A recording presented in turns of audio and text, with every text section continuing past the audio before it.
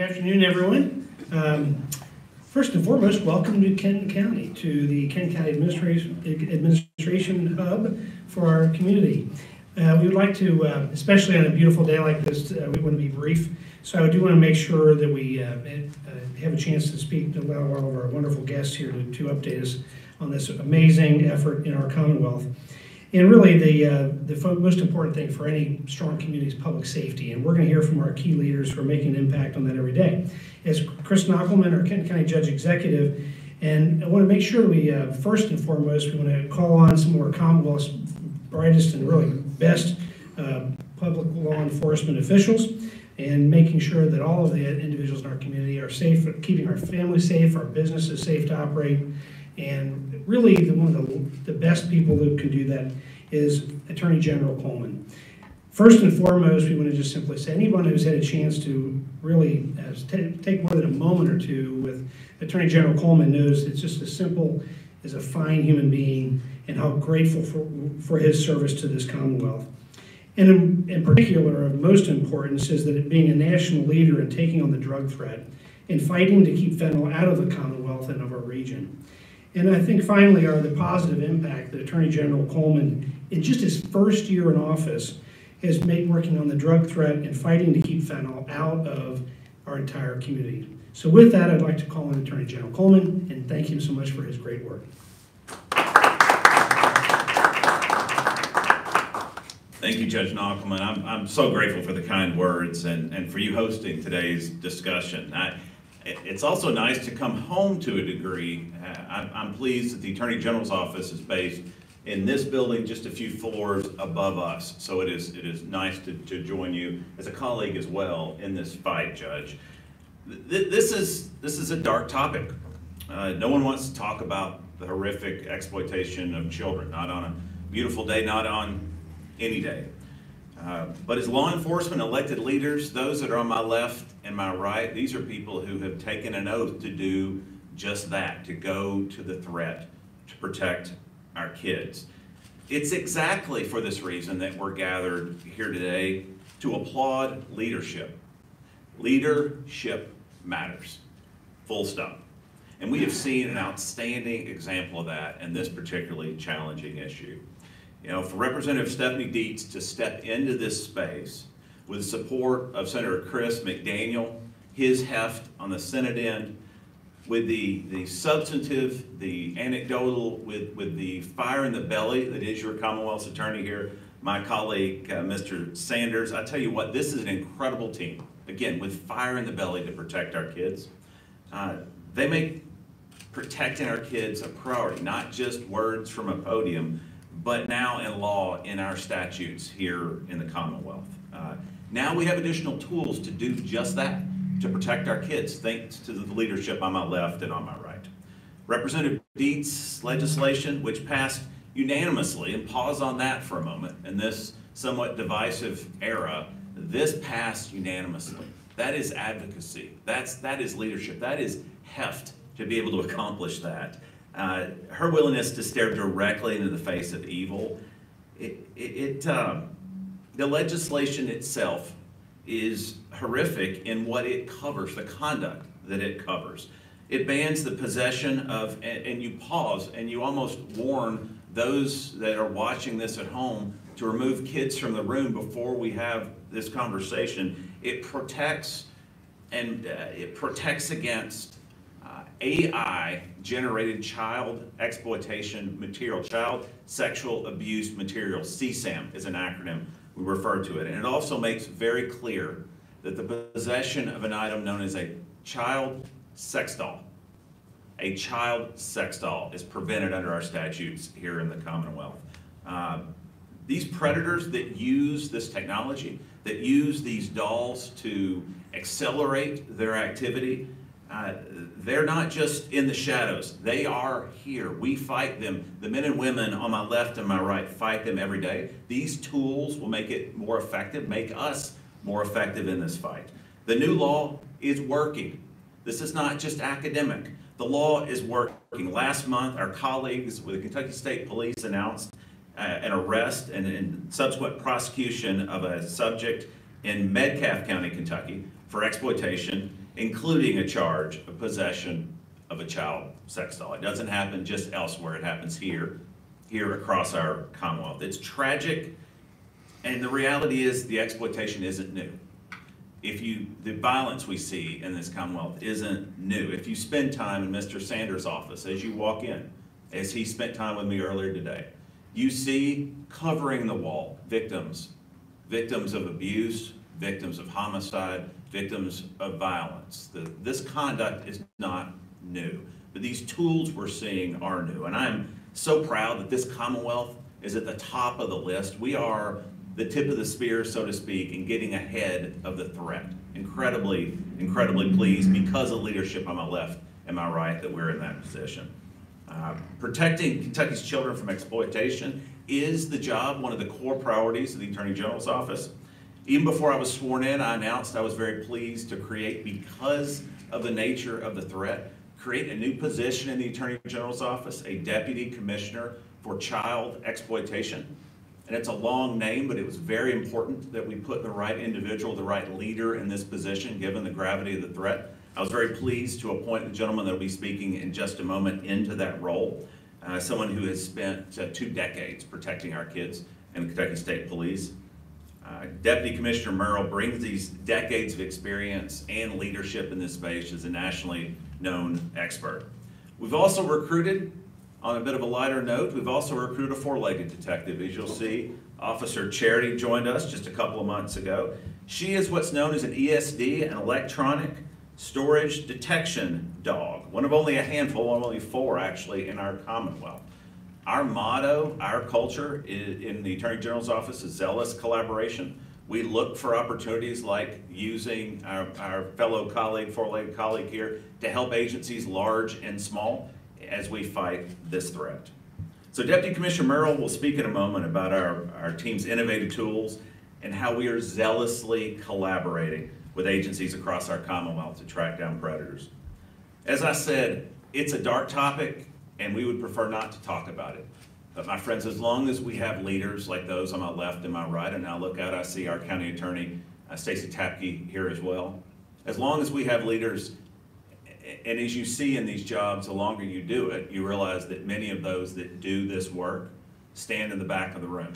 The cameras aren't covering the back of the room. We have detectives and officers and deputies that do this work every day, and I applaud them and I'm grateful for their service. But as long as we have men and women of this caliber that are willing to fight in Frankfort, men of this caliber to fight here in Kenton County or across our Commonwealth, I could not be more optimistic about us pushing back and protecting our kids. And with that, Judge Nachman, I think I turn it over to you again, sir.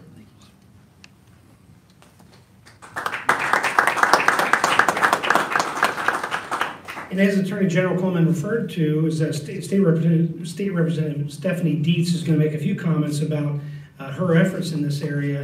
And in particular, we just want to say thank you to Stephanie Dietz, because really, and also short term and serving in Frankfort, has really just been very mature about looking at all the big issues that we're dealing with and making real impacts in the lives of the Commonwealth. So Representative Stephanie Dietz.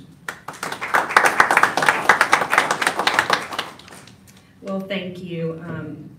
As Attorney General Coleman's referenced, we can't do this alone. So this wasn't just me running a bill. It started with Rob Sanders contacting me in 2023 and saying we have a problem.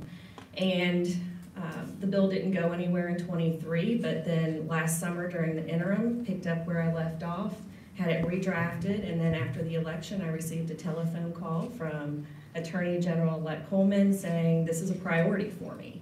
And we spent the interim working with the Kentucky State Police, with Senator McDaniel. And so it takes a group effort. And when we finished the first draft of the bill, Kentucky State Police said, can we meet with you? And we said, we think we can make it a little bit better. And they did with the AI portion. So it's a team effort when we do something like this. It's a team effort to get your colleagues on board, to vote for it. It's got to come out of committee. It's got to come out of the House. And then I could put it in the trusted hands of Senator McDaniel and know that he was going to see this through on the other side. There's nothing more important than protecting our kids, and I know that this is a tool in the toolbox for our law enforcement, those on the front lines, and for our prosecutors. So I'm just grateful that we have such a great team that we can work with. And as to the point about Metcalfe County, when I saw that article, my colleague in Metcalfe County sent me the article, and I was able to text it to my group and say, we made a difference, because that's the first time that we saw that there had been a charge on possession of a child sex doll. So it really did make a difference, and we know that this is going to save children's lives. So thank you.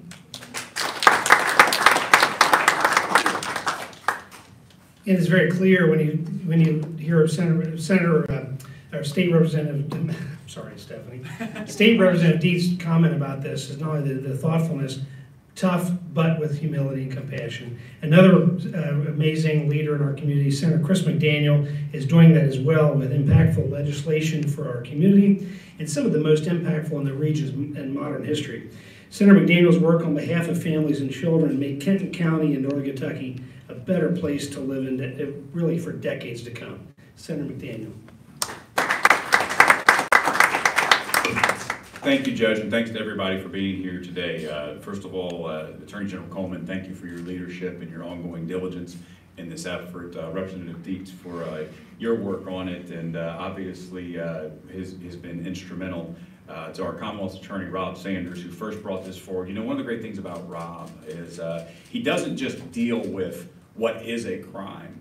He deals also with what ought to be a crime. Because when you stop and think about what is the nature of what is a criminal act, it's things that take things away from other people. It's things that don't execute on our concept of justice here in the Commonwealth and the United States. And sometimes there are certain things via technology or otherwise that simply didn't exist when laws were thought of, when the Constitution was thought of, and our Commonwealth's Attorney, Rob Sanders, is absolutely on the forefront of helping us to identify those. And so, Rob, thank you.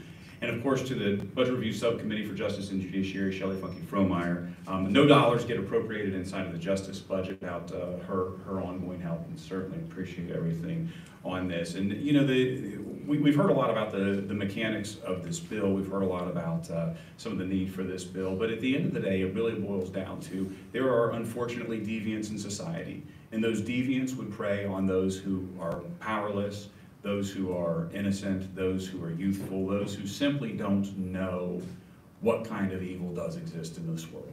And the changes that we make in this space and in many others will protect those who should not have to worry about whether or not their image will be artificially exploited for the gratification of others. Those who should not have to worry about whether the deviant down the street is using artificial means to accelerate their path in a very negative manner. And it's laws like this that will help stop those things in their infancy, and it's laws like this that will protect society at large. And I thank every one of you for letting me be part of helping that get through.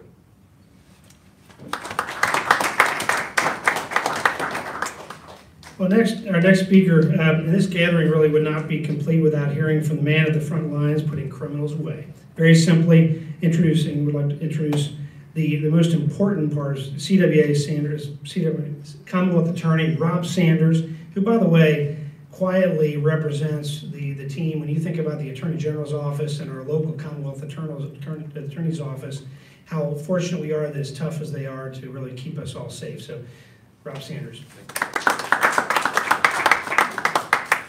Thank you. And General Coleman gave everyone a trigger warning for the subject material. You should just know that anytime I speak, it's usually going to be a trigger warning.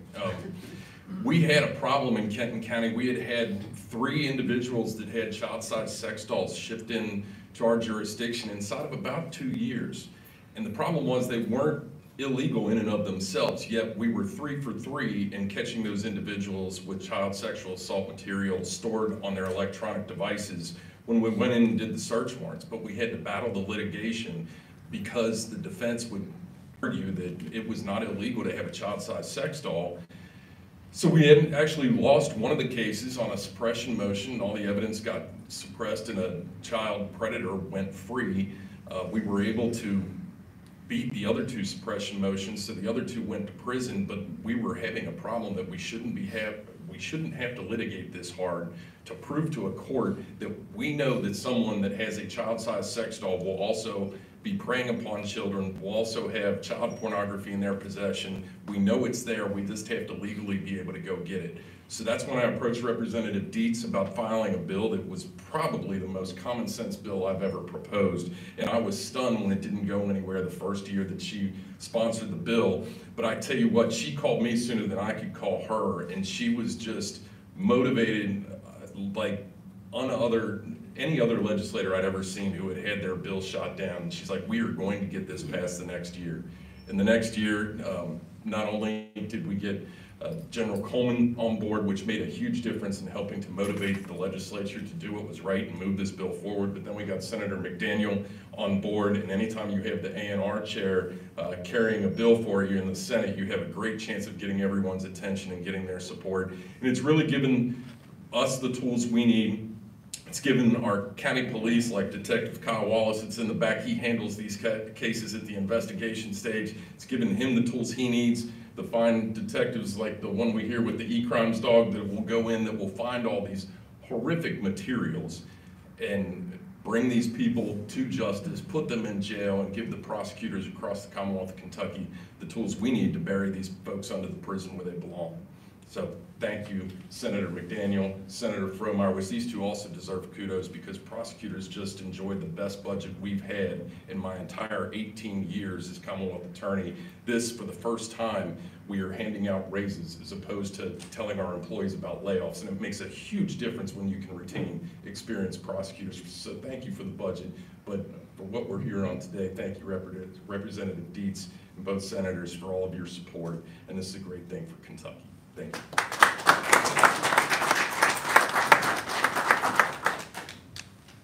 We next, very exciting also, the Attorney General commented about Jeremy Merrill, who's really the one we want to hear from as well, who's daily working on behalf of our Commonwealth, and the individual who's leading the AG's effort in this area, Jeremy Merrill, as the really Deputy Commissioner.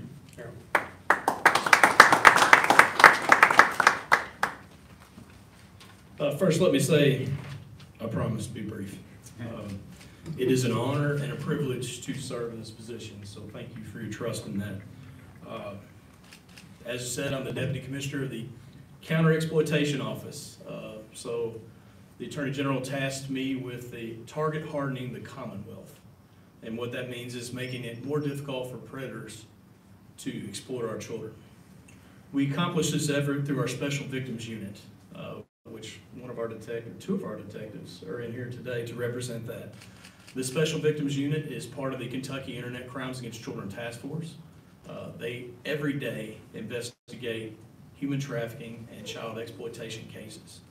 In addition to that, the SVU offers technical assistance and training to any law enforcement agency in the Commonwealth. We believe that makes us a force multiplier.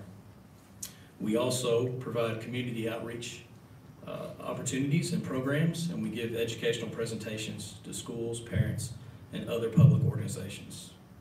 You've heard a lot of stuff today about the House bill that Representative Dietz sponsored. I'm going to add one more thought. This particular bill puts Kentucky at the technological forefront in combating child sex dolls and computer-generated CSAM, which is child sex abuse material. This legislation will be a model for other states moving forward. And as a person who was in the trenches, as a person who was supervising the unit for the controlled delivery of a child sex doll in Kenton County in my time with the state police, I'm very, very grateful for its passage. Now on to why you're all really here. As you also heard, our newest SVU detective is pretty special. So she is one of 4 electronic storage detection dogs in the state. Boone County has 1 and KSP has the other 2. But Charity is a wonderful addition to our family. She is a rock star on search warrants. She can find any device that's capable of storing electronic data. So think cell phones, SD cards, micro SD cards, external hard drives, laptops. She can find things. Micro SD cards, size of a dime, she can find that. So we're excited to have her. That comes in useful for our child exploitation cases. But any case for law enforcement that involves digital evidence. So Charity and our handler, Detective Guffey, are here today, and they've had several successful deployments already for both the Department of Criminal Investigations and for other agencies. So there is a request for her help quite a bit. So that's another way where we're helping out the Commonwealth. Once again, could not be more honored to serve in this role. I will turn it back over to the Attorney General for any questions. Thank you.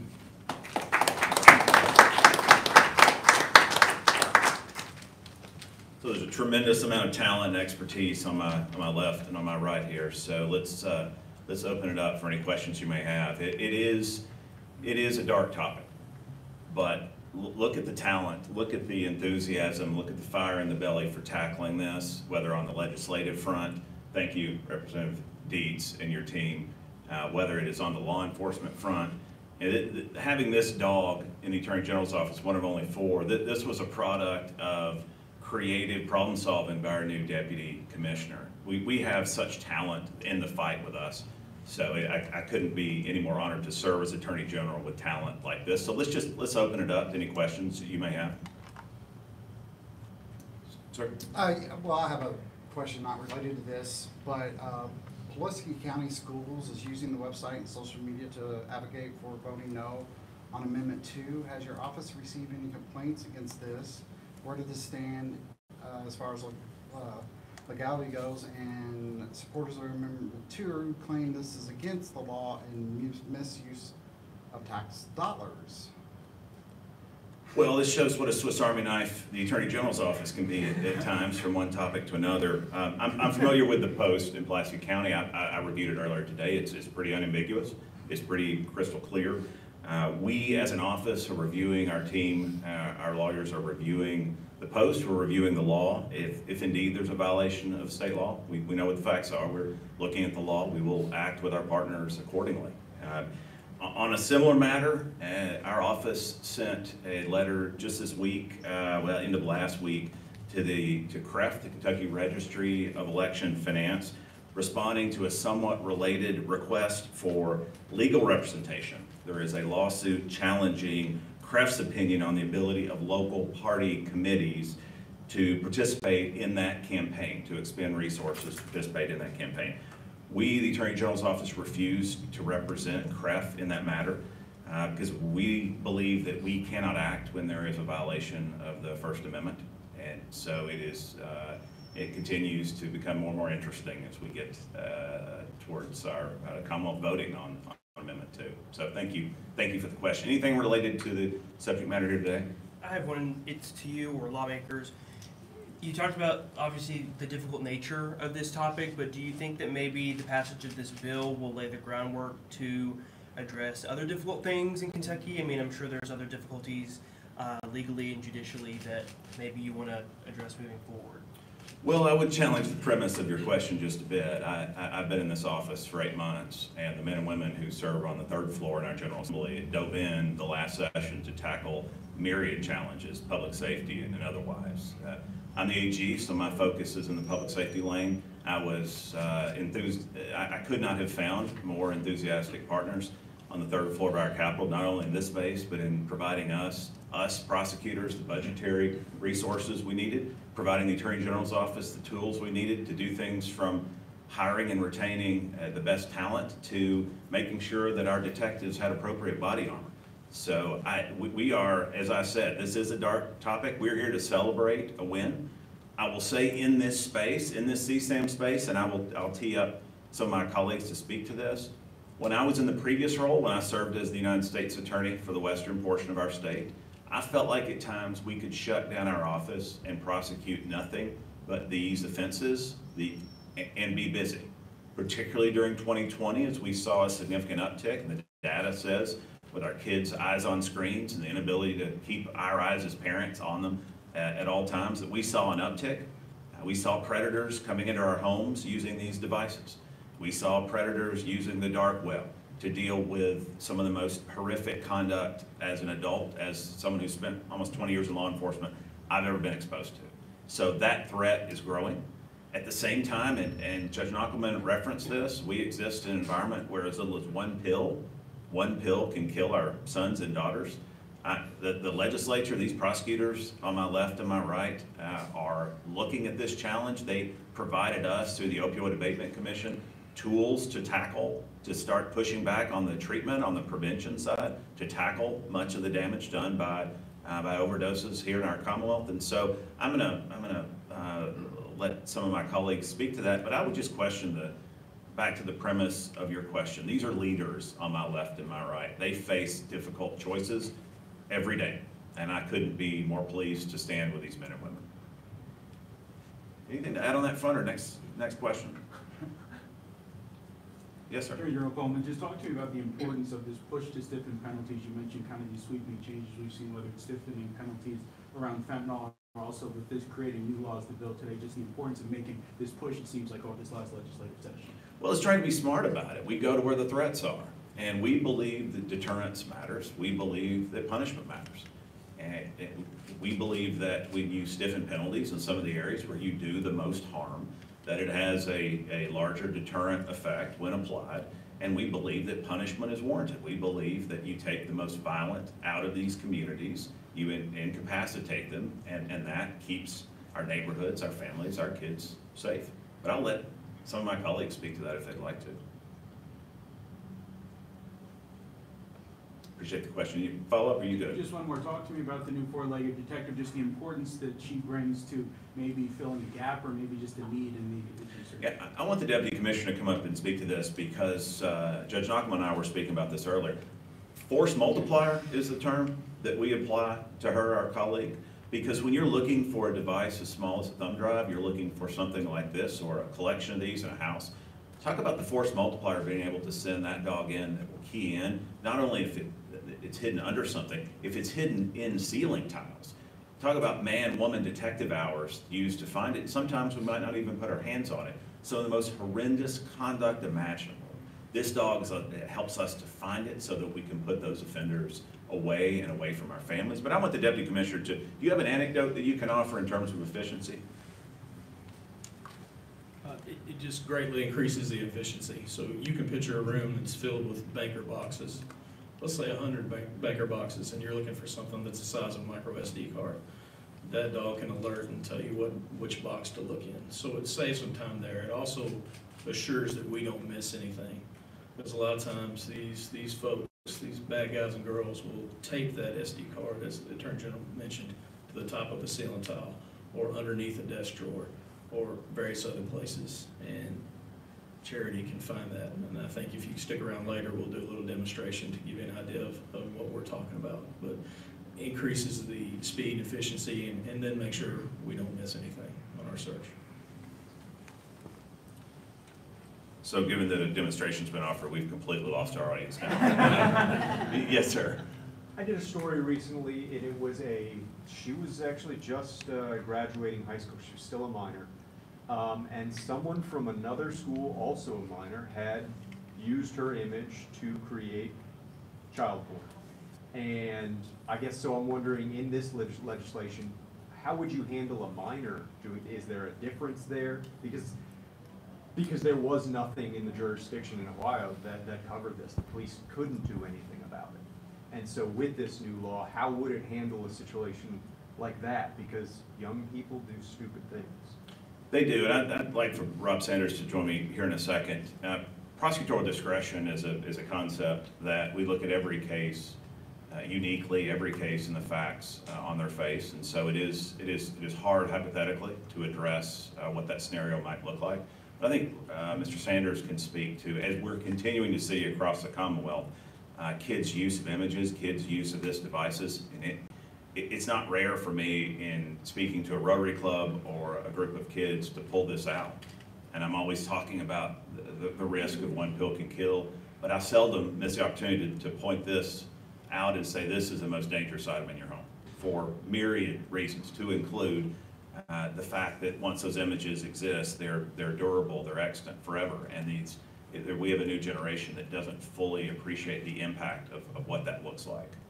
And so we need to increase awareness. I will tell you, not addressing your question on all fours, we have to do a better job increasing awareness of what those risks are, that there could potentially be penalties, about what those outcomes can be to young people if they're playing around with these devices. But Mr. Sanders, you may have something you want to offer to that. The answer to your question is very nuanced and would be very fact-specific given the situation that prosecutors would be confronted with. But the shortest answer is that, more importantly, when an adult does that, and we have plenty of adults that have taken a child's image, a photo of a child's head, and put it onto pornographic images and started creating child porn in that fashion, it would cover that without a doubt. And it would allow us to take that person off the streets. It would allow us to search their residence, search their digital devices, find all the other child pornography that they will surely have. But in the situation that you address, where it is a child who is perpetrating these acts, it would depend on a number of different issues in the case, whether it be the child's age, are they close to 18, will they be 18 before the courts can do anything with them. In Kentucky, child defendant cases, juvenile defendant cases start in the county attorney's jurisdiction. They're the ones that handle juvenile court. It could stay there. If the child was close to turning 18, it could be transferred to adult court to be tried as an adult if those circumstances were appropriate. More importantly, however, because the AI-generated child pornography is now child pornography, even if it's something generated by AI as opposed to an actual image of a child, it can be addressed. Now, most importantly, it doesn't matter nearly as much whether it's addressed in juvenile court or whether it's addressed in adult court. What matters the most is that it is addressed and a stop is put to it before anything gets out of control, before any children make stupid decisions or unfortunate decisions based upon what they're now confronted with. It's something that gives tools to both Commonwealth attorneys and county attorneys to address the situation instead of a defense attorney just arguing that this is an AI-generated image, so it's not illegal. So I hope that answers your question, even though I think a specific situation like you're talking about would require a lot more details. Thank you. We got time for one more, I think. If there is one. Yes, sir. Is there any publicly available data or figures that can kind of speak to the scope of the problem? And if so, where can we find it?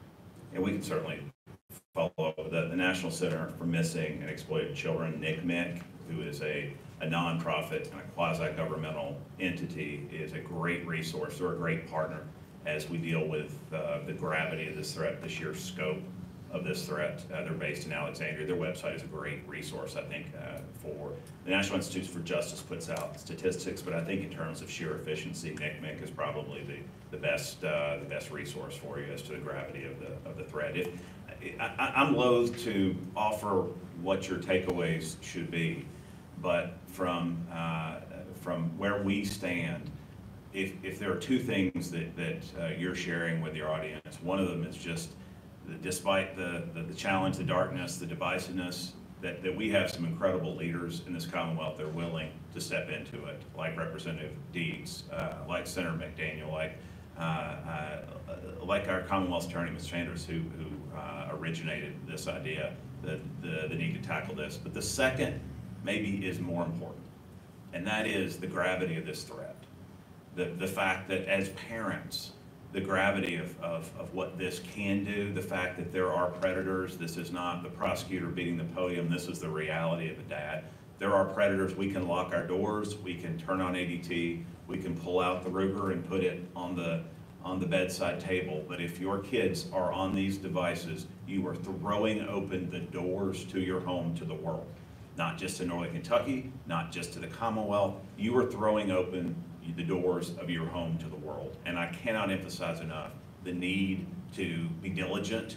It's impossible to stay looking over your kids' shoulders at any time. It's a real challenge, but I would encourage you, there are great resources out there. The Attorney General's office has resources in terms of educationally. The Operation Parent is a great nonprofit based just down the road at I-71, has some great resources on how to engage with your kids, how to talk about this stuff earlier than we should. But I would also, NCMEC, National Center for Missing and Exploited Children, is a great resource as well. I thank you for covering this incredibly important topic. Thank you for coming. Godspeed.